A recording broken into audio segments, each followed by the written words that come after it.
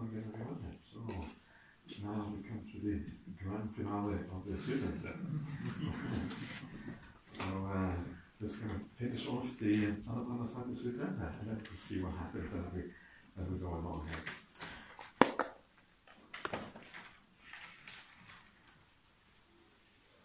So we have just been looking at the some of the preliminary things that we need to establish in order to do the mindfulness of breathing, about it being a practice that is done in seclusion, and how important it is to establish mindfulness in front of you. And this idea again of mindfulness in front of you, parimukkham, satting upatapetra is the power behind that. And this word parimukkham is the one which often is the question, what does that mean? And this is where you get this idea that you have to watch the breath at the tip of the nose or the upper lip or something like that. But in context, and I think this has been kind of established by those people who study this, the context doesn't really allow that from the sutta. The sutta, as it means more like, having presence of mind in right here in the present moment and in this present space right here. Something like that seems to be the idea of parimukkham. So then what happens? Once your mindfulness is established through your practice over a long period of time and also by just doing the right thing at the particular time, then it says here, ever mindful you breathe in, ever mindful you breathe out. And one of the interesting words here is the little word ever. What is the word ever doing there? The reason why it is there is because there is a little Pali word called eva, and eva is the thing which is translated here as ever. The problem is that the word eva can have different meanings depending on context. One of the things is ever is like an intensifier, but another meaning of eva, which is even more common, is just or only. Just mindful, you breathe in. Just mindful, you breathe out. And if you look at it, it makes far better sense to have just mindful rather than ever mindful. Because ever gives the idea that you are really mindful all the time. Your mindfulness has become very strong already. But if you, in a second, we're going to look at the process here. And the process is one where mindfulness actually increases over time. You don't start out ever mindful.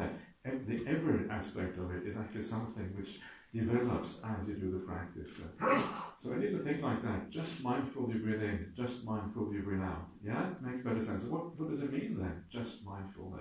And what I understand it to mean, and this fits with this other idea we were looking at before, the idea of dependent liberation, where this cannot be done by will. Yeah, this meditation process is not something which is done through an act of will or an act of doing.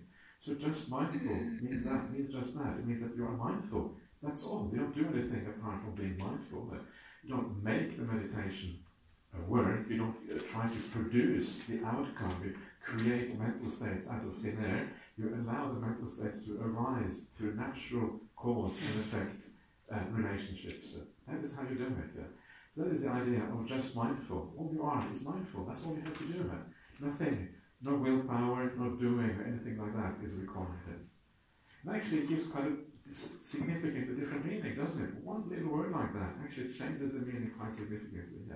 This is why it is important to read these things sometimes with a fair amount of care, so you don't get the wrong ideas about this. So just mindful you breathe in, just mindful you breathe out. That's all you do now. Then we come to the 16 steps. And the first tetrad, the first 4 steps, they sound as follows. Breathing in long, you understand that I breathe in long. And breathing out long, you understand I breathe out long. Breathing in short, you understand I breathe in short. Breathing out short, you understand I breathe out short. You train thus. I shall breathe in, experiencing the whole body of the breath.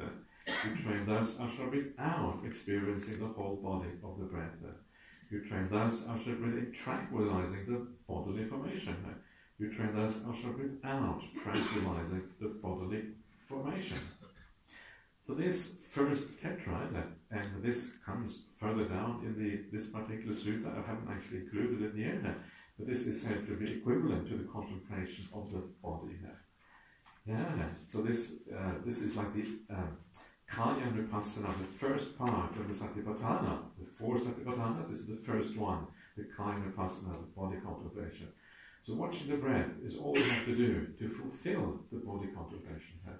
And this gives you an idea of how flexible the term body is in the Pali language. You don't normally, the breath, the body, you think of it as much more than just the breath.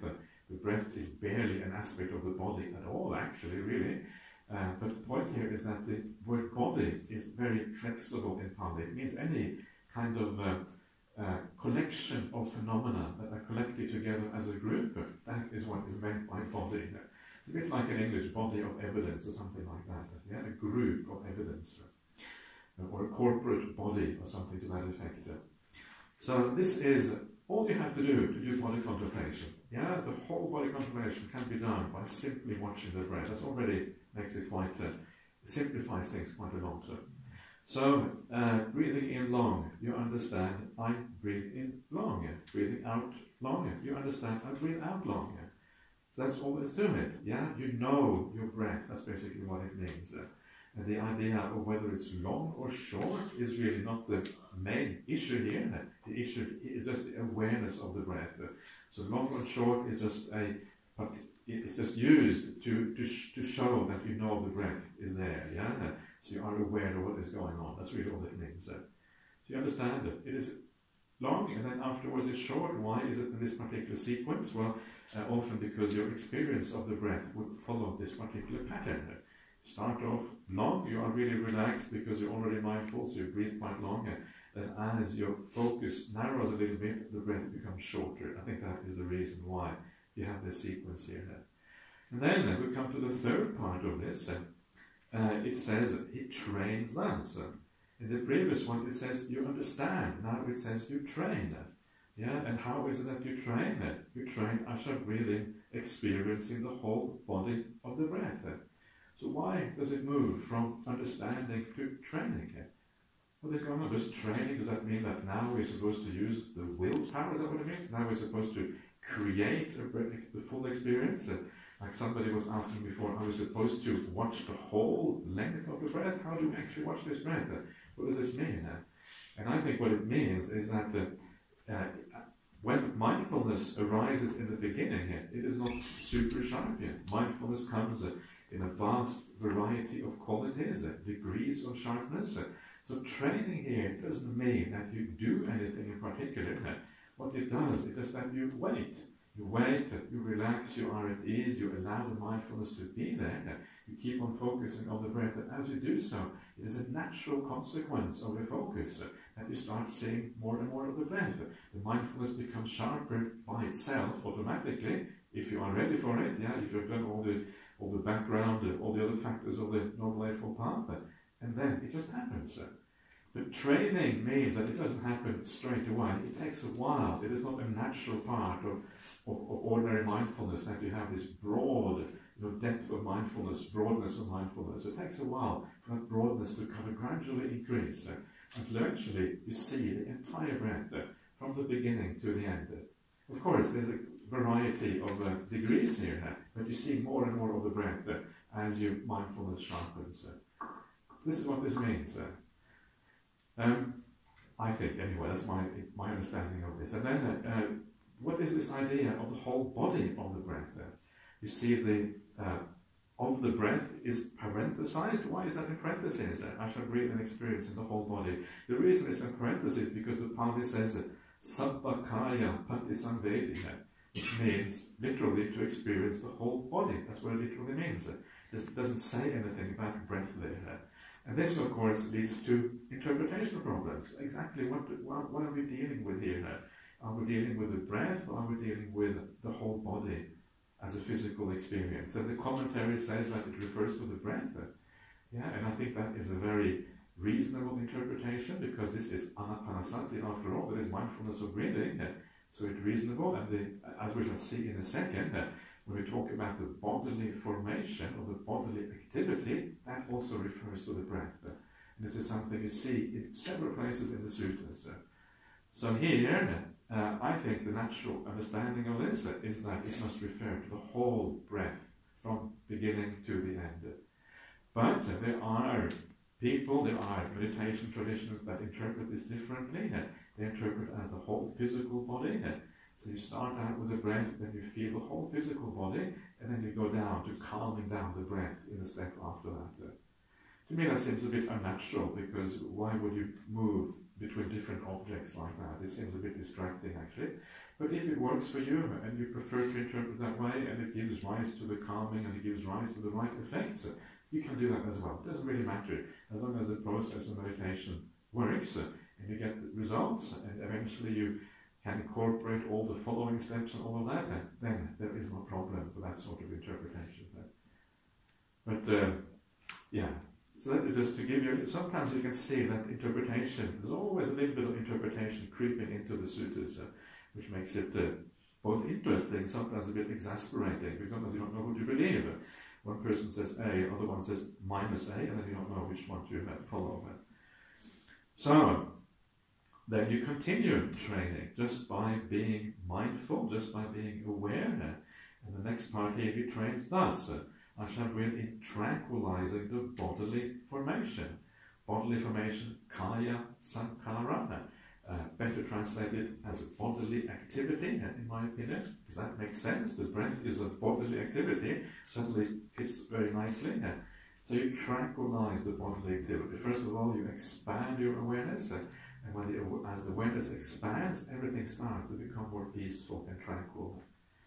Yeah, and all through this, actually, all of this is actually quite a delightful process if you get it right.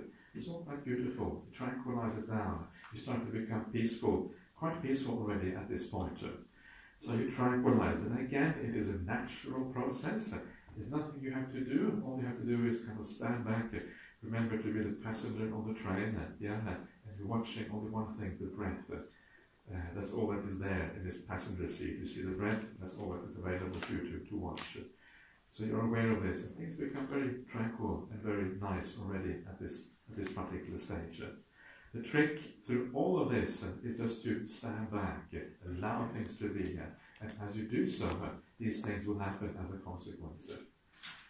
And all the conditions in your life, all the things that you do outside of meditation, and all these things, that is what will decide eventually how deep you go, how far you go, where the plateau, you reach the plateau, you can't go any further, will decide about all these other things.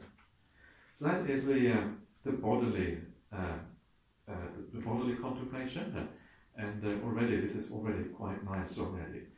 Now the second tetrad comes up next, and the second tetrad is all equivalent to the feeling contemplation. The Vedana Vipassana on the in the Satipatthana Sutta. So this is equivalent to contemplation of feelings, and this is where this question that we had the other day about at what point should I go experiencing the feelings in the body? Somebody was asking that question, and this is exactly what that question is about. At what point do I go from contemplating the body to contemplating feeling? That is really what that question is about, because that is a particular interpretation of the idea of Vedana Vipassana contemplation of feelings. But that which I see now, just now, is that actually you don't have to contemplate the feelings in the body at all according to this sutta, because this is how you do the contemplation of feelings. You train thus. I shall breathe in experiencing rapture. You train thus. I shall breathe out experiencing rapture. You train thus. I shall breathe in experiencing pleasure. You train thus. I shall breathe out experiencing pleasure. You train thus. I shall breathe in experiencing the mental activity, or the mental activity. He trains thus. I shall breathe out experiencing the mental activity.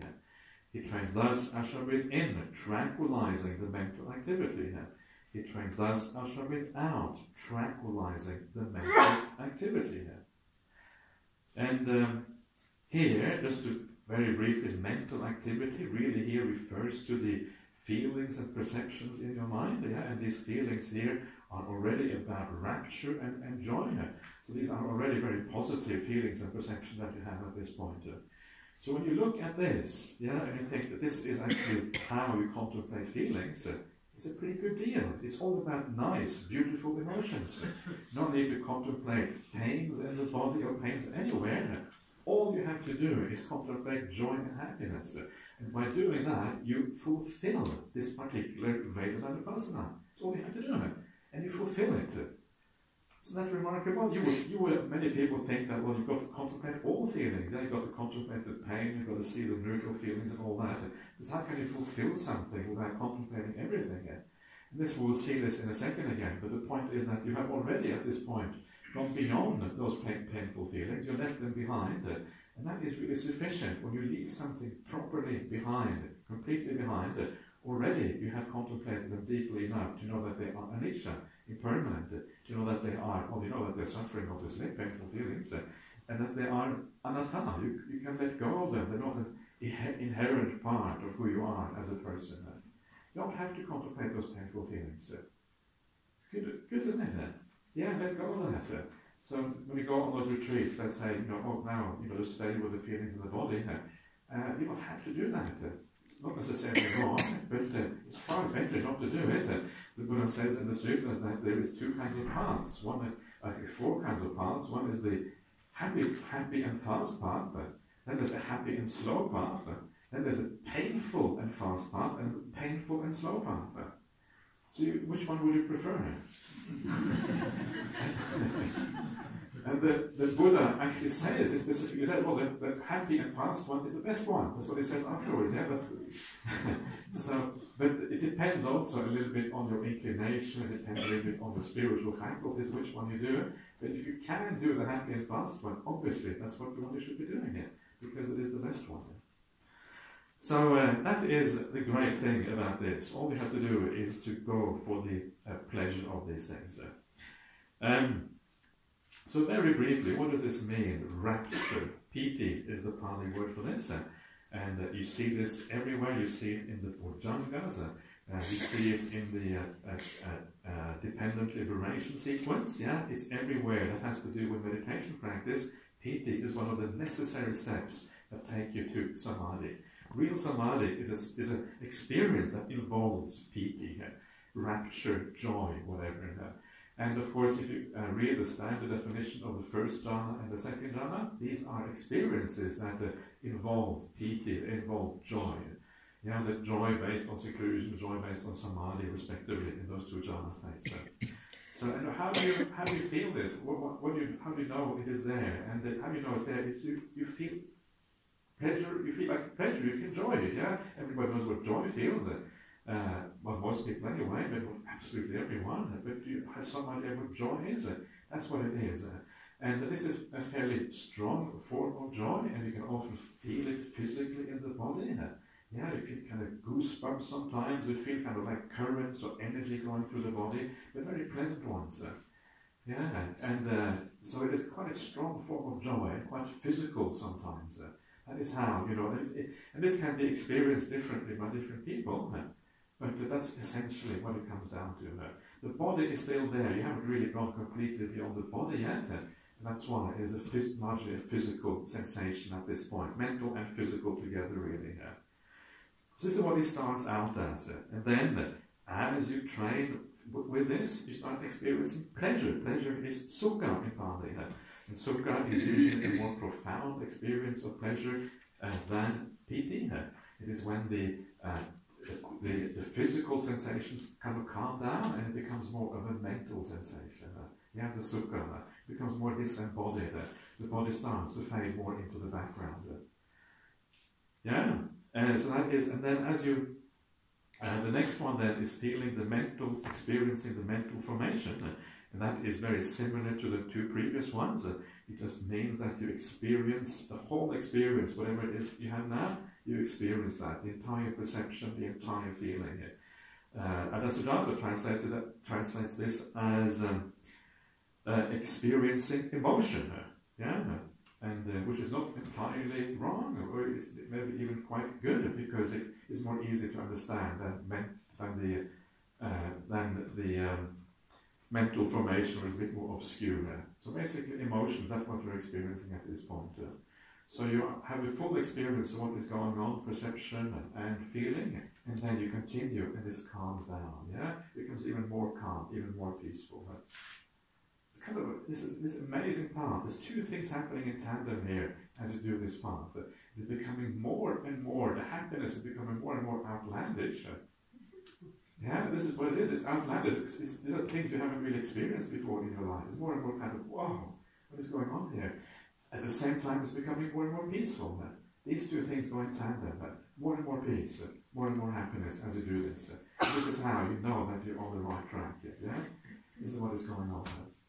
Sometimes it can be a bit tricky, and this is one of the things that you have noticed as well during your meditation, judging from your questions, to move from the experience of the body to the experience of feelings.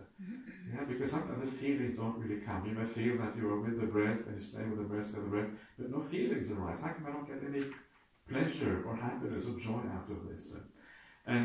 So sometimes what you need to do to move from the Kalyanupassana to the Vedananupassana part here, from the first four to the next four, and the first tetra to the next tetra, sometimes you have to kind of give the mind a little bit of a nudge, yeah, a little bit of one of these topics that the Buddha always talks about to get your meditation kick-started, contemplating something nice, something that you have done in the past. Just very, very simply, this is not a major contemplation, it's just allowing the mind to dwell on something positive, just kind of bringing to mind that the Buddha is your teacher, or whatever works for you.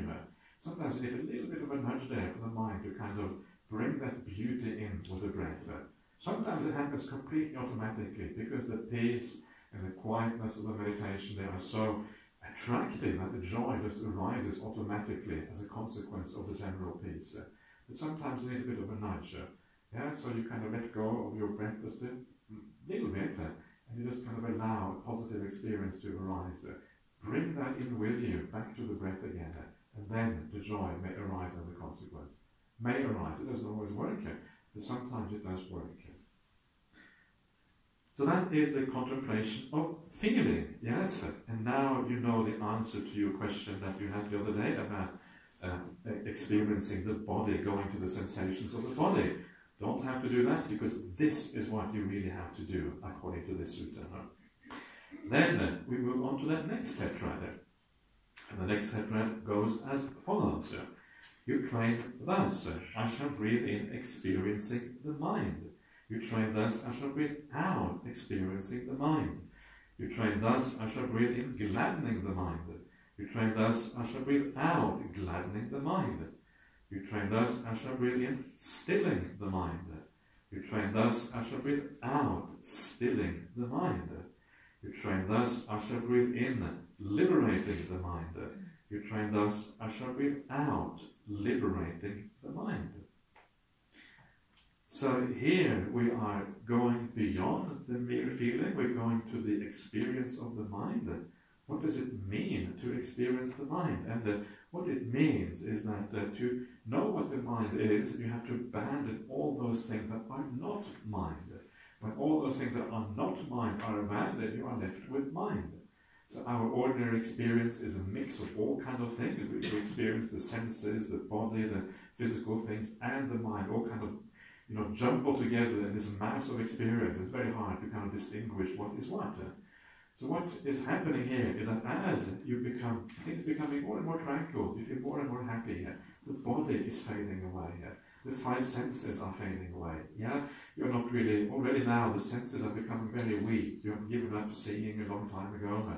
The hearing is kind of gradually fading away. So all of those things are turning more and more into the background. And what is left, what remains, because the senses are disappearing, what is left is the mind. And that mind usually appears, and this is why this nimitta is so significant, because the mind usually appears as a bright nimitta in your mental visual field. It's like seeing the sun or something like that, or sometimes the moon, depending on how bright it is.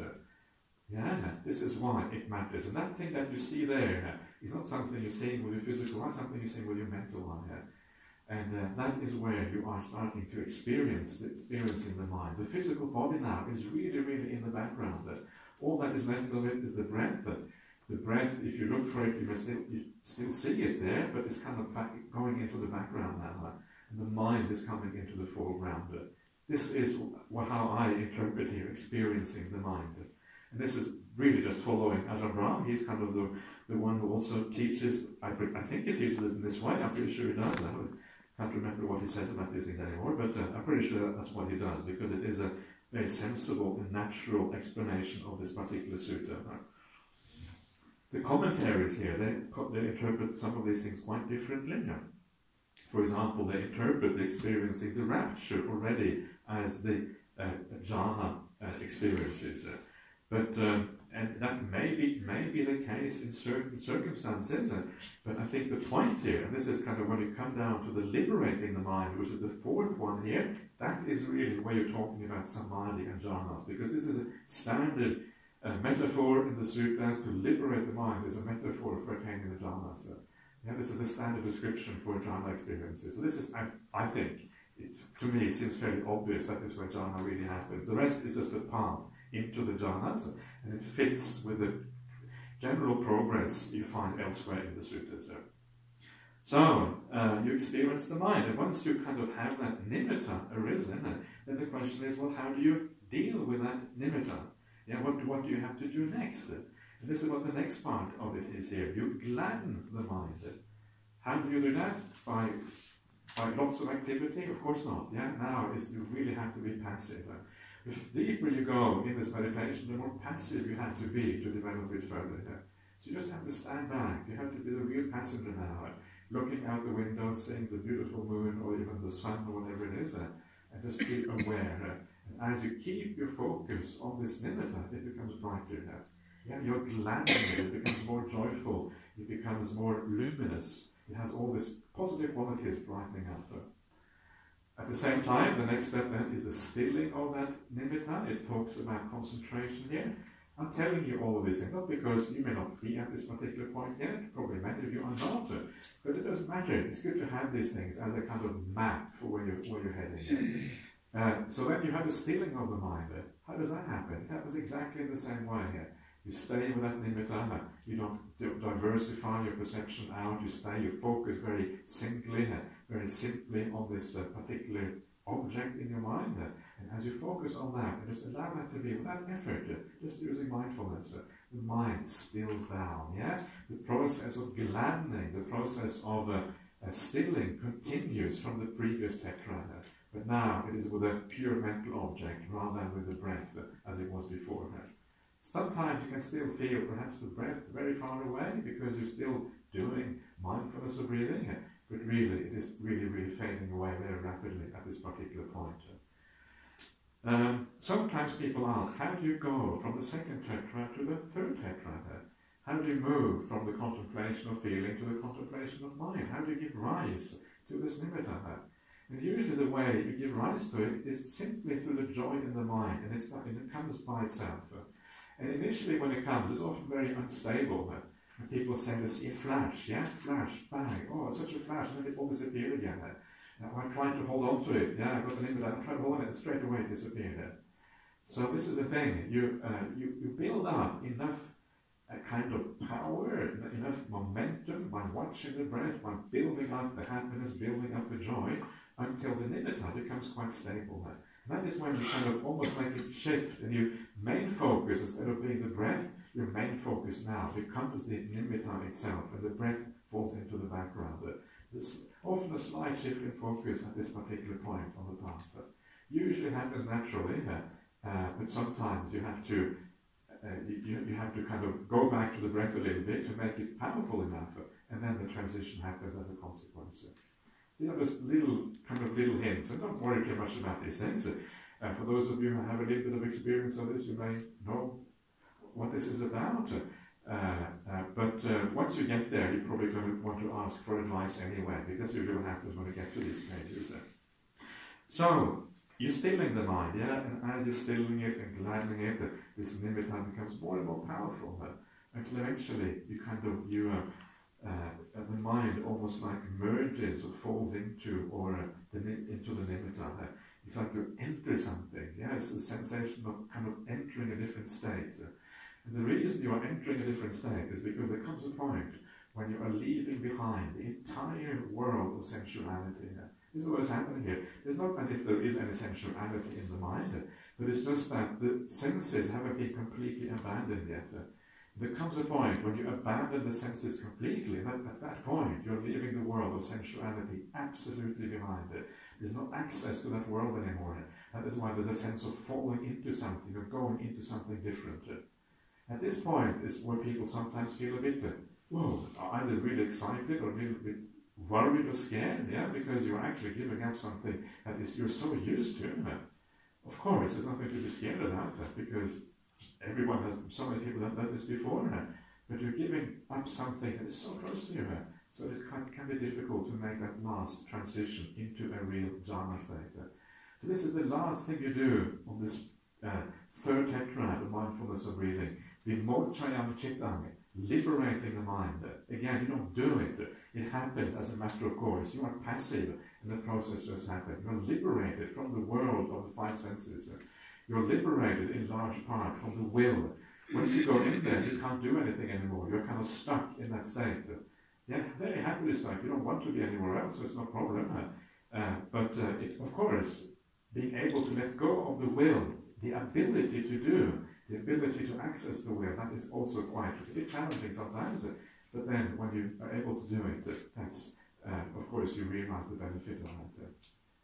So this is what it's about, So it's all about stilling, more and more happiness, until eventually you let go of an entire world, Kama Loka, and you enter the next world, which is called the Rupa Loka, the world of the Dhammas and this kind of things. So that is this process. And if you take this process all the way to that point, what happens is that when you come out of those jhanas afterwards, or whatever, or even if it isn't the full jhanas, they lead to tremendous insight and ability to see the world in a new way. And this is what this last tetrad is about. It's about what happens as a consequence of the previous 12 steps. Many of you have been asking about insight, how to develop insight and understanding, and this is what we come to now. He trains thus, I shall breathe in, contemplating impermanence, anicca. You train thus, I shall breathe out, contemplating impermanence. You train thus, I shall breathe in, contemplating fading away. This is viraga in Pali here. You train thus, I shall breathe out, contemplating fading away. You train thus, I shall breathe in, contemplating cessation, nirodha. You train thus, I shall breathe out, contemplating cessation. You train thus, I shall breathe out, contemplating relinquishment, patinissagam. You train thus, I shall breathe out, contemplating relinquishment. So this is the last part, and this is where you are really focusing on insight. You can see that. And as you can see, you do this after you have completed the mindfulness of breathing. It doesn't necessarily mean that you have to contemplate all the 12, or complete all the 12 steps, because sometimes you're not ready for that. But it means that after you have finished, that is when you kind of look for the insights, not while you are doing it. And this is actually quite different from what people call insight meditation, where you actually try to get the insights in the meditation itself. The way the Buddha explains it here is that you do it afterwards. And the reason for that is because while you're in the meditation, you want to focus on the one object without getting too distracted. If you start looking for anicca while you're looking at the breath, then you will distract your samadhi, you will distract your ability to stay focused. So you wait till afterwards, then you look back on the process. And this is kind of the critical issue here when it says contemplating impermanence. What does it mean? It means looking back on the process you have been through. That's what it means. And seeing these qualities, impermanence, fading away, cessation, and relinquishment in that process when you look back upon it. So what are these things? What are you contemplating here? What does it mean to contemplate anicca in this process? And what it means is that when you go back, you see things are changing.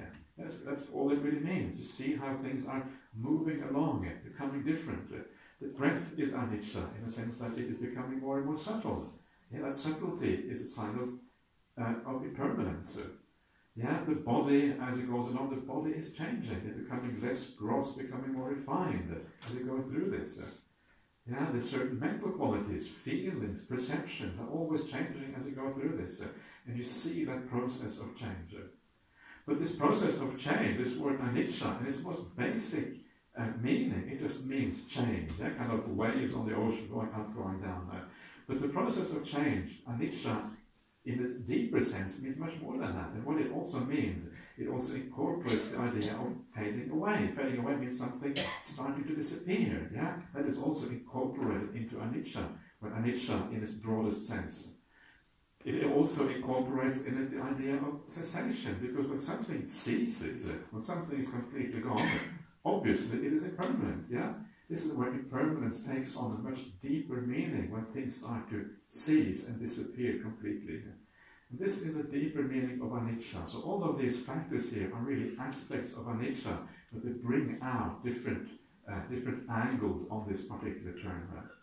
So things are fading away. What does that mean? You look back on the process. Yeah, as you look back on this process, the deeper it goes, you see your breath is gradually fading away, becoming more and more subtle until it's completely gone. Your body is fading away. You have less and less contact with your body. You move into a world of the mind until the body is absolutely gone. You have no access to it anymore. The body fades away until it ceases completely.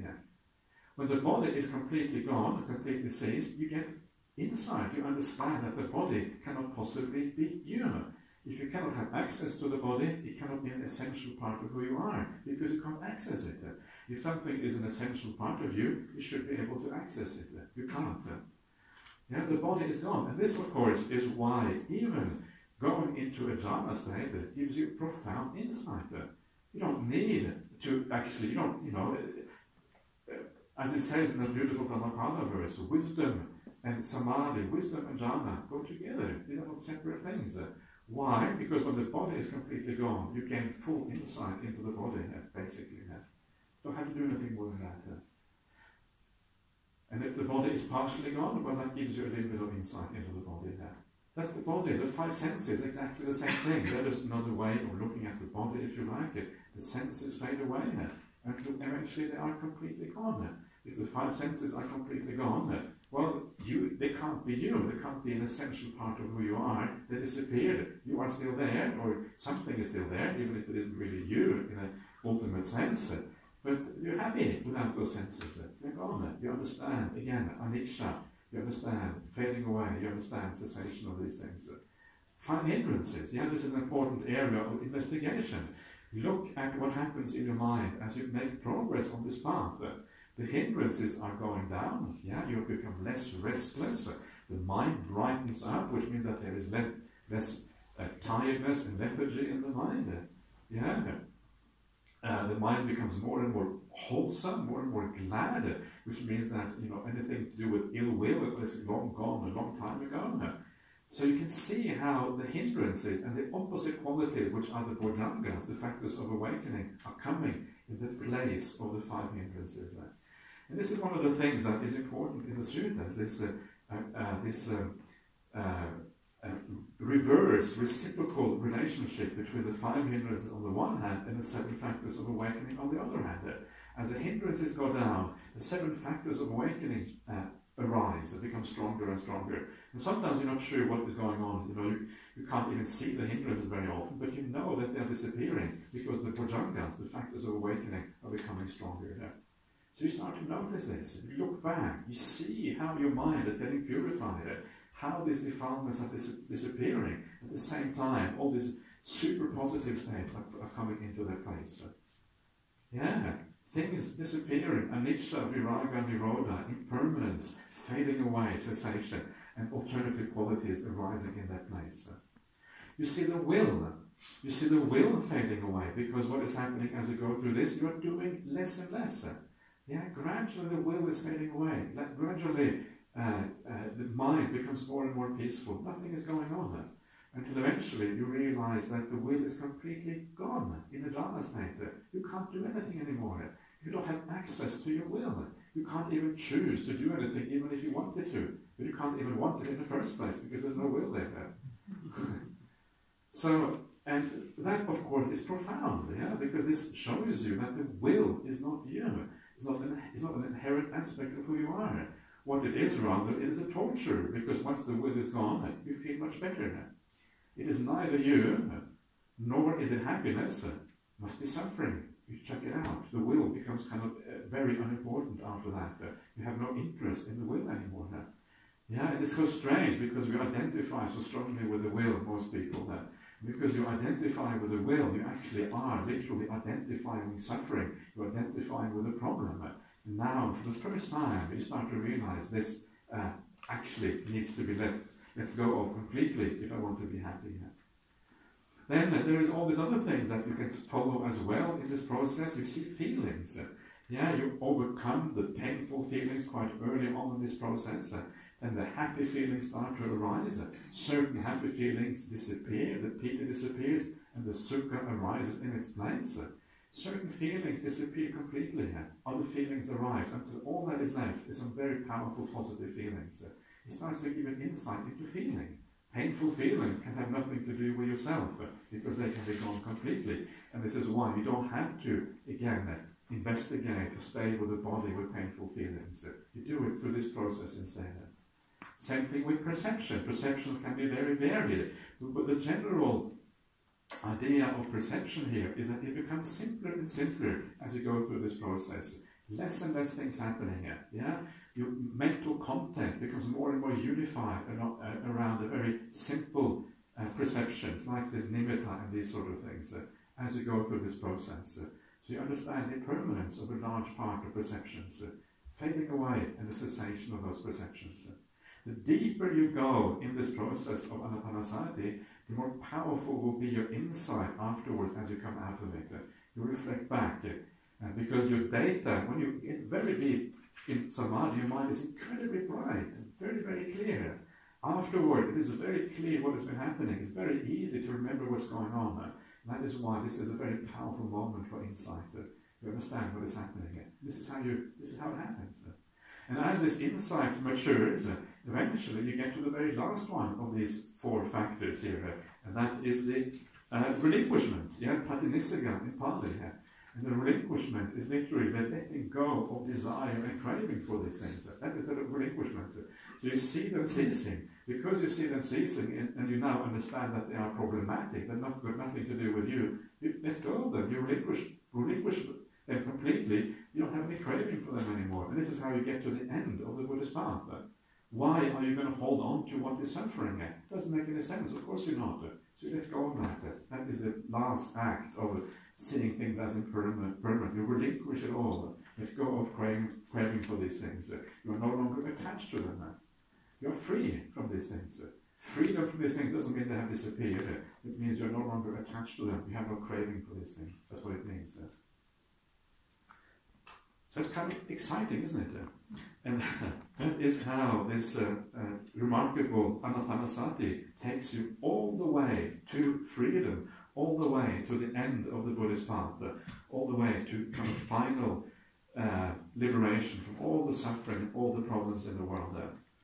And then the Buddha says at the very end here, because that is how mindfulness of breathing is developed and cultivated, so that it is of great fruit and great benefit.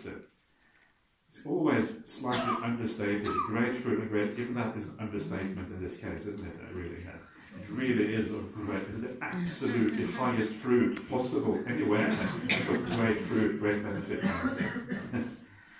So that is for you the marvelous Anapanasati Sutta, and I hope that makes it more clear to you how this path actually works and how it functions. It is actually quite simple, and it's one of the wonderful things that when I started reading the sutta, that I discovered is that you don't have to go through all of these complicated meditation techniques. You can stay with something simple as the breath, and that will take you all the way out of samsara, all to the very end of everything. And that is such a relief in a sense, because it simplifies the path. We need to simplify things.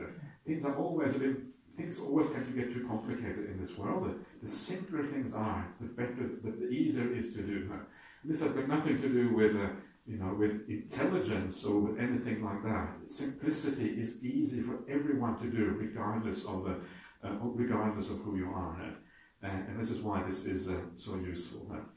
So, now, to come back to the path again, because we can now see how the path works, hopefully quite easily, yeah? The gradual process of purifying yourself, starting off with the ordinary virtues and kindness and all these things on the path, then moving into the purification of the mind, which happens through right effort. We talked about sense restraint, which is part of right effort. We talked about sampajanya, full awareness, which also in a sense is part of right effort. And when the mind reaches a certain degree of purity, mindfulness arises, and you're ready to do things like mindfulness or breathing. There's no exactly a cut-off point here. Yeah? It's not. There's no kind of absolute scientific, now you start meditating, now you finish with this fact, now you start with this one. There is a lot of overlap. So don't try to pinpoint these things too narrowly, because then you will miss out. You just learn through experience roughly what you have to do now. And then through the process of mindfulness or breathing, you then eliminate the very last hindrances in your meditation practice. This is what's happened through this process here. Gradually eliminate it, using a bit of insight by reflecting back on what is happening, and just using the calming process itself as a means of letting go of the defilements. And then, eventually, when the defilements are completely gone, then that is where you enter the jhana states, and you end up with the very last factor of the Noble Eightfold Path, Samma Samadhi, this extraordinary jhana states that come next. So let us now go back to the sutras that we started out with and just complete the gradual train all the way to the end. So now you have to go to page 1 to the third page of these sutras. So come back to the third page, please, starting from the beginning. And okay. So this is what happens next. I'm going to read through this fairly fast, not comment too much, because now we're getting to very deep states of meditation, and it is not always relevant. It's only relevant for a small minority of people, and if you have questions about this, these things can sort of be spoken about perhaps more individually. So now we have come to the paragraph which says, having thus abandoned these 5 hindrances. Page number 3, I hope you can all find that from the beginning here. Okay, so having thus abandoned these 5 hindrances, in other words, by this process of mindfulness of breathing, of satipatthana practice, imperfections of the mind that weaken wisdom, quite secluded from sensual pleasures, secluded from unwholesome qualities, he enters upon and abides in the first jhana, which is accompanied and applied by sustained thought, with rapture and pleasure born of seclusion. This Brahmin is called the footprint of the Tathagata, something scraped by the Tathagata, something marked by the Tathagata. But a noble disciple does not yet come to the conclusion that the Blessed One is fully awakened, the Dhamma is well proclaimed by the Blessed One, the Sangha is practicing the good way. So I want to just comment a little bit on the first jhana, because this is probably the most important one of these to get right. Once you get the first one right, the other ones tend to fall into place. Well, the first thing here is the idea that the hindrances are imperfections of the mind that weaken wisdom.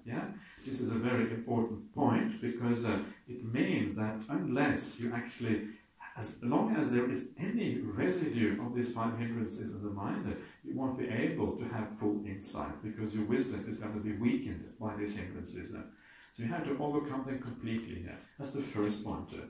The second point, and this is a point made in the Nanakapada Sutta, Majjhima Nikaya 58, and this says that the only way to really keep the 5 hindrances away, over long periods of time, is to attain the jhanas. If you haven't attained the jhana state yet, then the hindrances are very likely to come back at any time.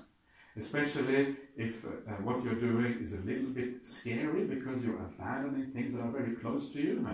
If it is a little bit scary, the hindrances are much more likely to come back again. So the more deeper your samadhi, the better equipped you are to deal with these insights.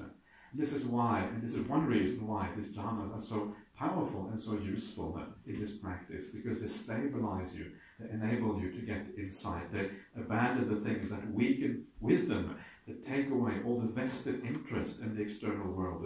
No more vested interest, you don't care anymore if you see or you hear or whatever, all that can just go. That is when you are ready. Quite secluded from sensual pleasures, vivicheva kamehi. And quite secluded is, or fully secluded if you like it, sensual pleasures, the word kama again, this idea of the five senses.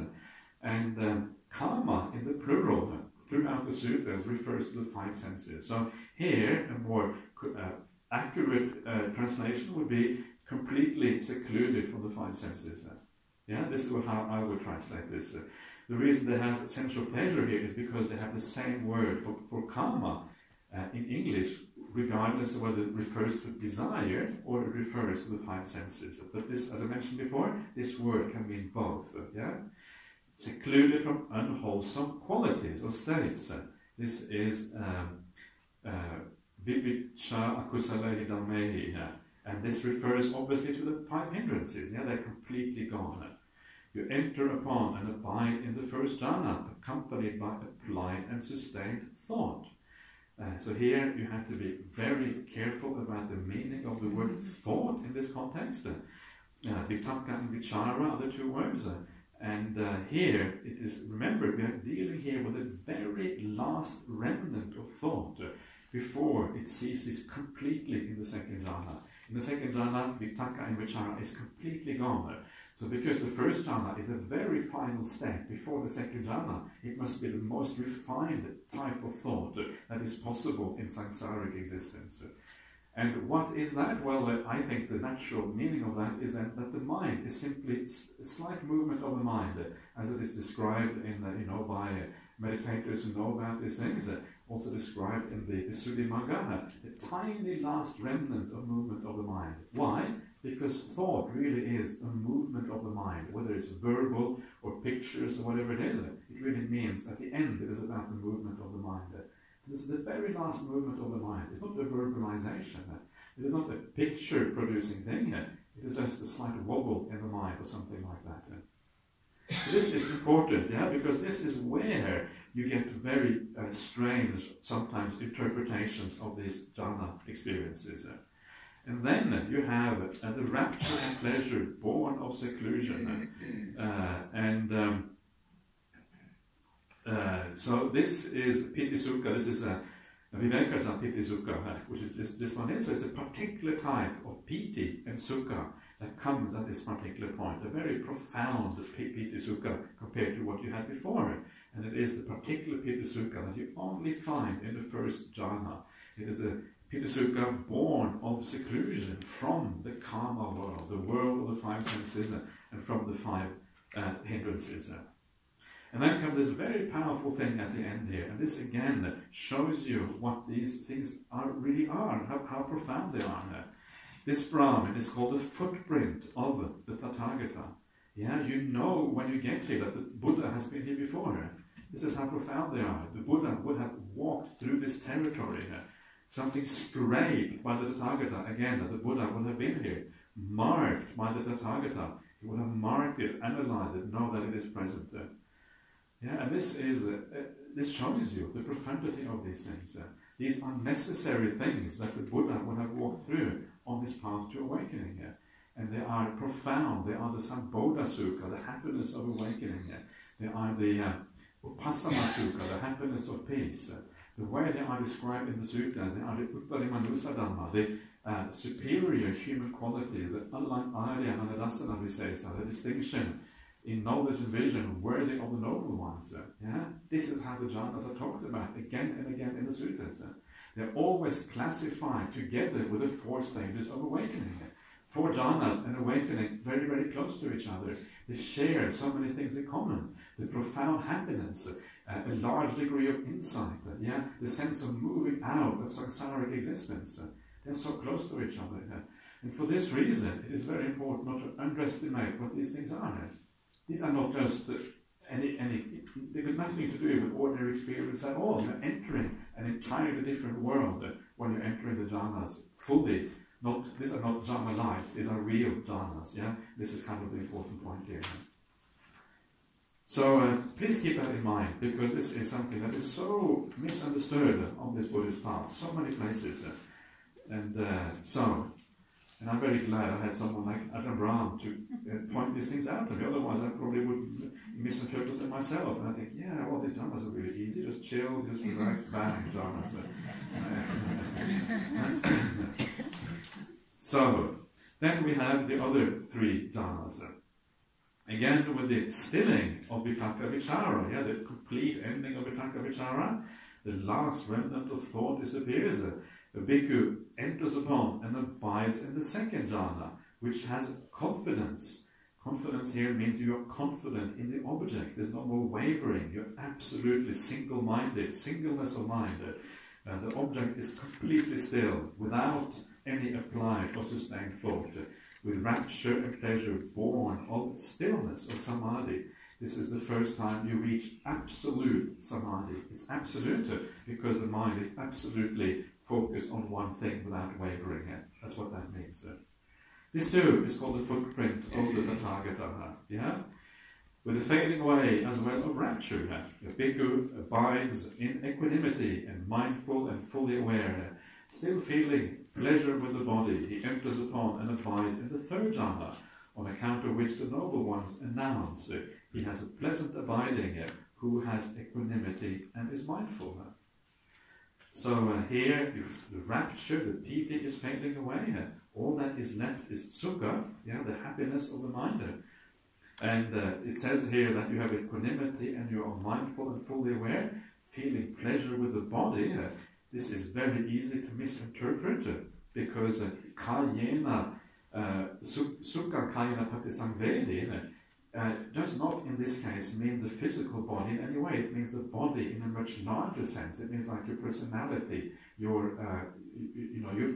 here it really means you have a direct experience of sukha. That's really what it means. You're feeling direct happiness for the first time because the piti has gone. All that remains is sukha. And to translate this as a physical body is actually very misleading in this particular case. And there's many places in the sutras where kayena, used in this way, cannot possibly mean the physical body. It must mean the mental apparatus or your immediate experience of things. And that is, to me, it is absolutely obvious that is what it must mean in this particular case. And on account of which the noble ones announce he has a pleasant abiding who has equanimity and is mindful. He has a pleasant abiding. You have just reached the most happiest state you can reach in samsaric existence. Oh yeah, he's got a pleasant abiding. This is what I mean. This is the problem with the sutras. They really are understated. They really make the most extraordinary things sound very ordinary. You have to watch out for that because these things are extraordinary. You have just reached the highest happiness possible to reach in samsaric existence. When you go from the third jhana into the fourth jhana, you let go of all happiness, and all that remains is equanimity. There's no happiness there, but equanimity is more happy than happiness. This is kind of the point here. This is part of the paradox of the Buddhist path. You go from feeling tremendous happiness to feeling equanimity, and you realize equanimity is preferable. This is what is going on here. So this is why, again, with the abandoning of pleasure and pain, the previous disappearance of joy and grief, a bhikkhu enters upon and abides in the fourth jhana, which has neither pain nor pleasure, and purity of mindfulness due to equanimity.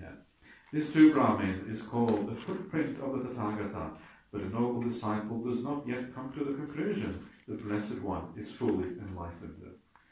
So here, pleasure and pain has been abandoned because these are always comes as pairs.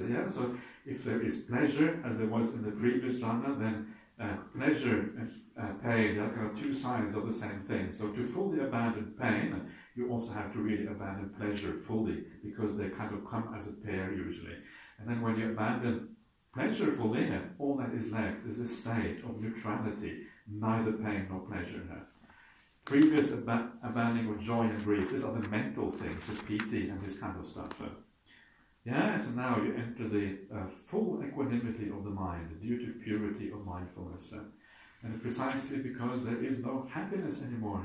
This is why, at this stage, you have the highest chance of gaining insight into reality at this point, because you have no vested interest in happiness itself. Once happiness has been abandoned, and you know that there is a state preferable to happy feeling, you have no vested interest in happiness. That means now you are ready for full insight into the nature of reality. And that is what comes next. We are already come to about 10 o'clock. We're supposed to have the last half an hour of metta meditation, but I feel we kind of did that last night. So I'm just going to carry on if you're okay with that. And then we just carry through there. So just briefly want to have a look at these three insights and then just kind of wrap up things after that. So, when his still mind is thus purified and bright, unblemished, rid of imperfection, malleable, wieldy, steady, and attained to imperturbability. Imperturbability means nothing can perturb you, nothing can shock you, nothing can move you. You are imperturbable, you are solid. He directs it to the knowledge of the recollection of past lives. He recollects his manifold past life, 1 birth, 2 birth, 4, 5, 10, 20, 30, 40, 50, 60, 100,000, 100,000, many eons of world contraction, eons of world expansion, many eons of world contraction and expansion. There I was so named, of such a clan, with such an appearance, such was my nutriment, such my experience of pleasure and pain, such my life term, and passing away from there I reappeared elsewhere, and there too I had all these qualities, and passing away from there I reappeared here in this life. Thus, with the aspects and particulars, he recollects his manifold past lives. This too Brahman is called the footprint of the Tathagata. A noble disciple does not yet come to the conclusion the Blessed One is fully awakened. So here you are starting to see into the nature of reality in an entirely new way. Things are opening up, and you are kind of expanding your vision of what reality, what life is all about. Instead of having this narrow vision that this life is all there is, suddenly you see the enormity of existence and how kind of astonishing it really is.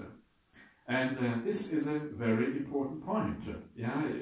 This is very hard to grasp. Of course, you actually need to see these things to really fully grasp what is going on. But this is a very important point. And this, what the Buddha is doing at this particular point, what he's seeing is really, he's seeing the first noble truth. The first noble truth is the noble truth of suffering. But you can't really grasp suffering until you see existence in its entirety. All of these lives, all of these rebirths, potentially stretching on indefinitely into the future. Only then do you understand the meaning of this thing we call dukkha and suffering on the Buddhist path. So this first insight, this is the first of the three te-vicca, the three profound insights. This is really an equivalent to the insight into suffering itself, the first noble truth. And how powerful is it? Well, to understand how powerful it is, you have to read some other sutras to also talk about this, and they talk about the consequences of these kind of insights. In one place, this is taken from Majjhima Nikaya 4, the Vayabhairava Sutta, the Fear and Dread Sutta, and the same thing the Buddha talks about his own life and his own insights, and he says there, when you have this kind of experience, when you see your past lives for the first time, he says it's like turning on the light. Before, you've been wandering around in darkness, you were kind of hitting your head, hitting your body, stumping your toes against all kind of stuff all the time. Turn on the light. Now I can see what I need to do. Now I see the problem. I see where real suffering is. Now, so this is one of the reasons why the idea of awakening is often quite nice, because when you wake up, then you kind of get out of the darkness of your sleep, and you see reality for what it actually is. You turn on the light. Now you can see it. Now you know what is going on. But there's even more powerful simile. It's one of my favorite similes in the sutras, which give you some idea of the power of these insights. And this is the simile of the chick, the little chick in the egg, inside the eggshell. The chick is inside the eggshell. But one day the chick breaks out. When the chick is inside the eggshell, the world is so tiny. Yeah, the eggshell is right there in front of your face. You can barely see a centimeter if you're lucky. Yeah, the whole world is so tiny. The world is so confined. It is so restricted, so limited. You don't really understand anything about reality when you're inside that eggshell. And then one day you develop, your beak kind of becomes sharp, your claws become sharper, and then you have the ability, you're fed up staying inside this eggshell, and let me get out of here, see if it's possible to break out. So you use your little beak, you use your little claws to kind of poke little holes in the eggshell, and eventually it breaks apart.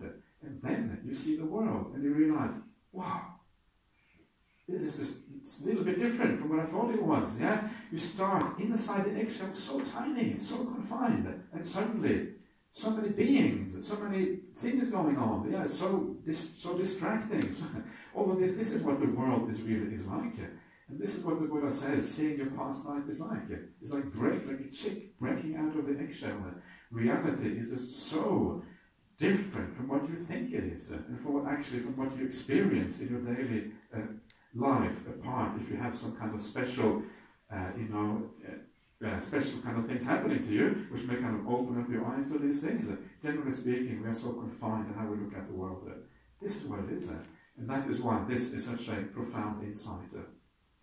So that is the first one of these insights. The second one is the insight into seeing the laws of karma. Yeah. So when the mind is concentrated, purified, bright, unblemished, rid of imperfections, malleable, wieldy, steady, and attained to imperturbability, you're directed to the knowledge of the passing away and reappearance of beings. With the divine eye, which is purified and surpasses the human, he sees beings passing away and reappearing, inferior and superior, fair and ugly, fortunate and unfortunate, and he understands how beings pass on according to their actions thus. These worthy beings were ill conducted in body, speech, and mind, revilers of the noble ones, wrong in their views, giving effect to wrong views in their actions. On the dissolution of the body after death, they have reappeared in a state of deprivation, in a bad destination, in perdition, even in hell. These are all bad places, yeah? Perdition. Okay, so perdition is a bad place. And straight away, one of the things that you see there, what is it that takes you to this bad rebirth? It doesn't say anything about the last thought moment, It says something about your general conduct. That is what matters. That is what is important for where you get reborn. This is just one of many pieces of evidence to show that. But these worthy beings who were well conducted in body, speech, and mind, not revilers, like abuser, you abuse the noble ones, right in the views, giving effect to right view in their actions, on the dissolution of the body after death, have reappeared in a good destination in a heavenly world. Thus, with a divine eye which is purified and surpasses the human, you see beings passing away and reappearing, inferior and superior, fair and ugly, fortunate and unfortunate, and he understands how beings pass on according to their actions. This is another footprint of the Tathagata. This is the second breaking out of the shell, where the chick breaks out and it sees how samsara is caused by your actions, where you are reborn. It is not something that you can hold on to. You cannot find a place in samsara where you can stay forever and ever after, because your actions is what determines your rebirth. And the actions only have so much momentum, only so much power. And after that power runs out, you're going to get reborn somewhere else. You understand the causal mechanism, and by understanding that, you understand the limitations of samsaric existence. So this is the other breaking out of the shell. Wow, okay. And of course, based on these two things, you start to grasp the suffering, the cause of suffering. This is really the second one here, the cause of suffering. And then you understand, I've got to get out of this. There is no hope for the samsaric existence. The same thing going on again and again, going up, going down, being reborn here, reborn there. You start to understand that there is no self, there is no inherent essence inside of you that can actually guide you in this direction or that direction. It all depends on your conditioning. It depends on all these kind of things. And as this kind of starts to sink in, it becomes obvious there's only one thing to do. That is to get out of this whole mess, to make an end of it. And this is what the third insight is about. So, again, with a stilled mind that is thus purified, bright, unblemished, rid of imperfection, malleable, wieldy, steady, and attained to imperturbability, you direct it to the knowledge of the destruction of the corruptions of the mind. You understand as it actually is. This is suffering. This is the origin of suffering. This is the end of suffering. This is the way leading to the end of suffering. These are the corruptions. This is an alternative way of phrasing the Four Noble Truths. The origin of the corruptions, the cessation of the corruptions, and the way leading to the cessation of the corruptions. And this here, in this case, it refers probably to stream entering. And as you keep on practicing that, eventually you become a arahant yourself, and eventually you come to the final conclusion that the Buddha is fully awakened, and the Dhamma is rightly proclaimed, and the Sangha is practiced in the good way. Why? Because you know and see exactly what the Buddha himself has seen, and then you understand that that is what has happened. And at the very end here it says, when he knows and sees thus, his mind is liberated from the corruption of sensual desire, from the corruption of desire for existence, from the corruption of delusion. When it is liberated, there comes the knowledge, it is liberated.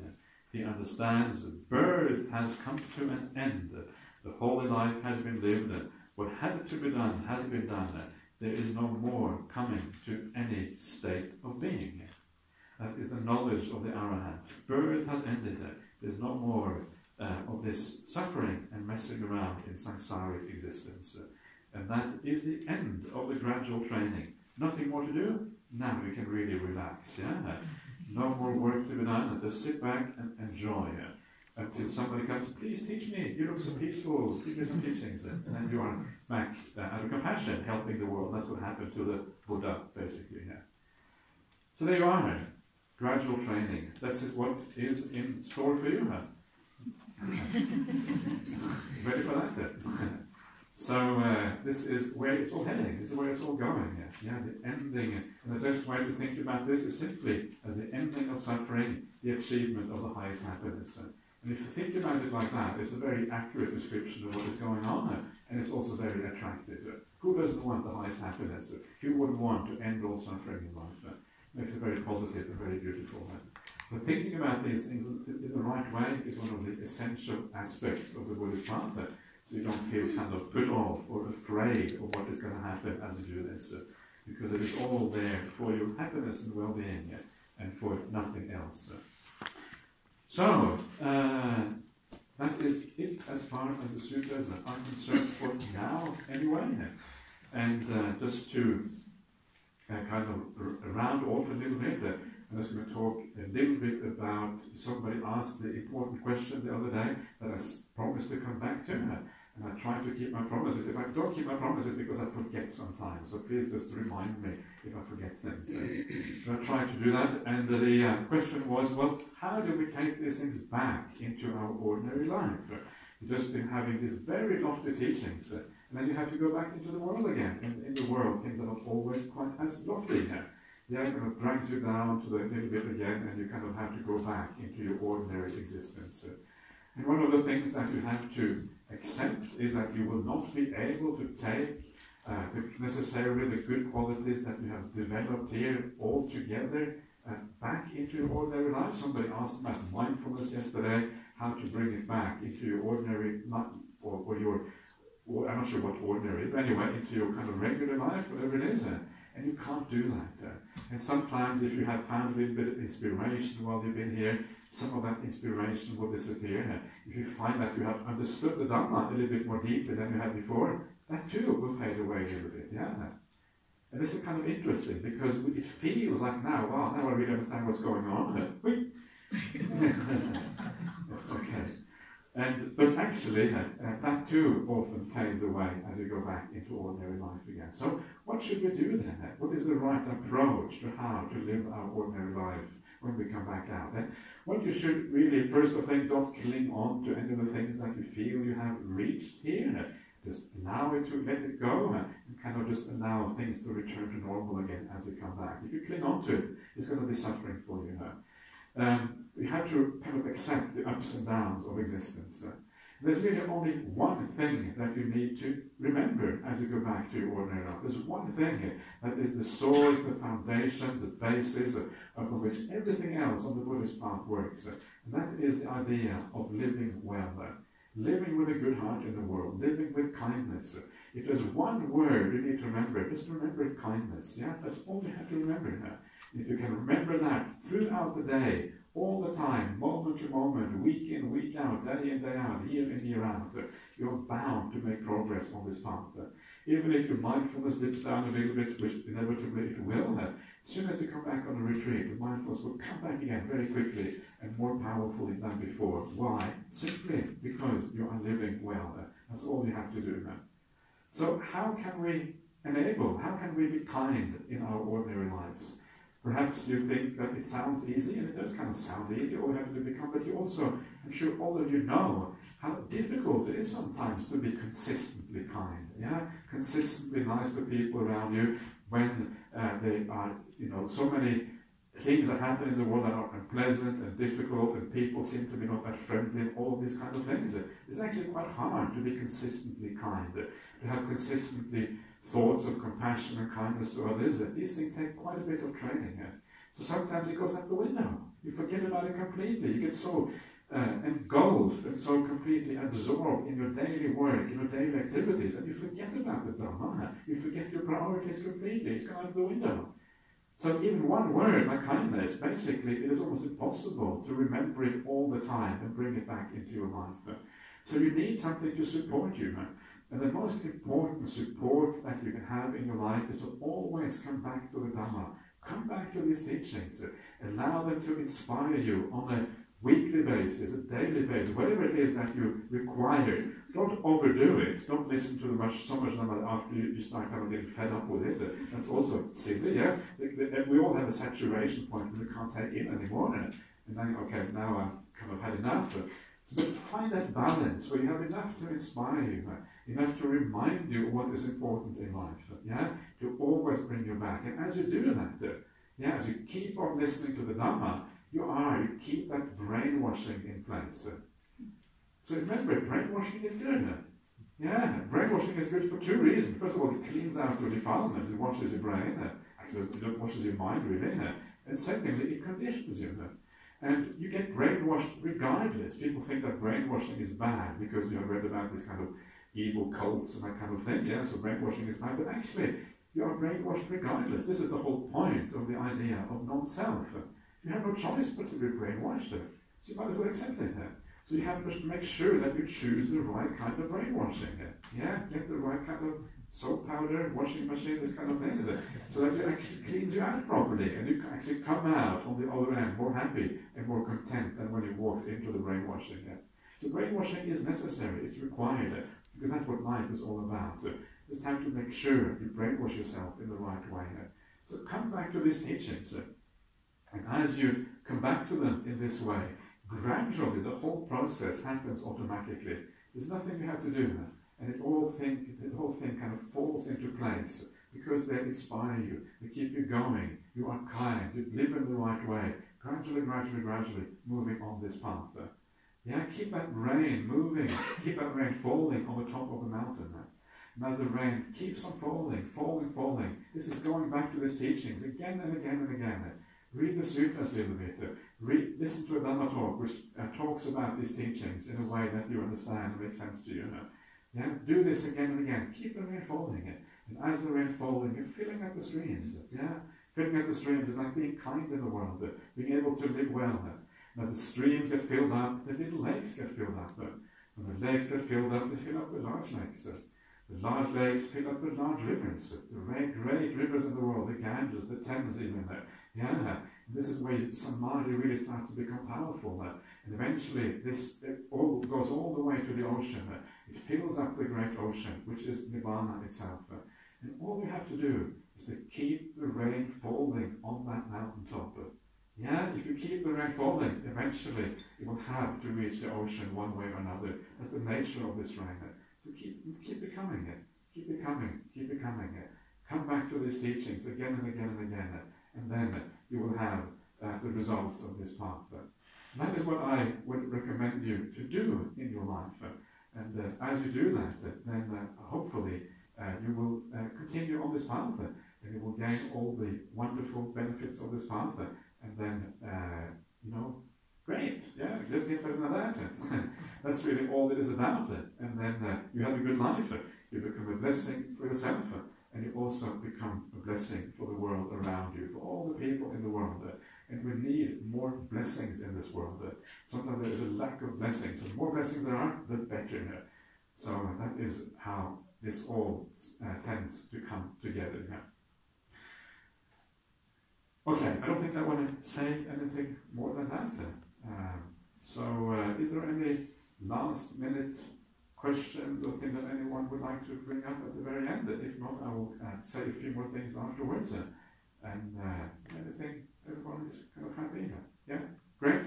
Okay, so nothing more to bring up, which is good, yeah? So that's kind of now, we come to the end of this thing. So now what I want to do now is just to kind of add a couple of things just to kind of end off the retreat. And the first thing to thank everyone for coming, and especially thank Venerable Chanda for organizing this thing. So I think it's been very well organized. The place is magnificent, and the support from the staff here, everyone has been magnificent. For me, it has been a very nice place to do this kind of retreat, and I hope you agree. So big sadhu to Venerable Chanda for her marvelous work. And also to everyone else as well, for coming. The retreat isn't quite the same if there's no one comes, so it's good. You better hope have all arrived and stay here. That's also a wonderful thing here. I just wanted to say also that the main reason why I'm here is, of course, because I love sharing these teachings, because for me this really is about the meaning of life itself. And when you feel that you have the meaning of life in hand, of course, you want to share it with others, because it's a joy to share these astonishing teachings with other people. But part of it is also because I'm here to support Venerable Chanda in her Anukampa project. This is basically why I'm here, and I'm of course very happy to do that. And I wish her the very best in trying to establish a bhikkhuni monastery here in the UK. Remember, it is a very difficult thing to do. She's basically on her own. It's very difficult to find. There's not many bhikkhunis in this world yet. It's difficult to find support for these things and to get it going. So it's very brave and courageous to start out on something which is so uncertain. It's so difficult to know exactly what's going to come out of this. It's a wonderful thing to be able to support this. So if you want to support this project, any support that comes in because of this, all that support will not go to Bodhinyana Monastery or anything like that. All of that I would like to go to the Anukampa project. So if you would like to support this wonderful opportunity, please do so with the knowledge that everything will go to this marvelous project, which will make it easier for women also to live a fulfilled spiritual life in the Buddhist tradition. And that is both ethically appropriate, but also I think it is so important in our modern world that we strive for more that equity between men and women, so we have the same opportunities to practice this remarkable Buddhist path, regardless of gender, regardless of anything really. We should all have this opportunity, I think, regardless of any background or whatever that we have. So that is just a little bit of support for the Anukampa project, and I certainly has my support. Ajahn Brahm is also behind this project, so that usually means that it has a good potential for the future. When you get good people standing behind it, usually then it comes together very nicely here. So that is really all that should I say anything else? Should I pass it on to someone else? Yeah? Anna, is that right? Yeah? Okay, so if you would like to kind of round everything off, that's wonderful. Yeah.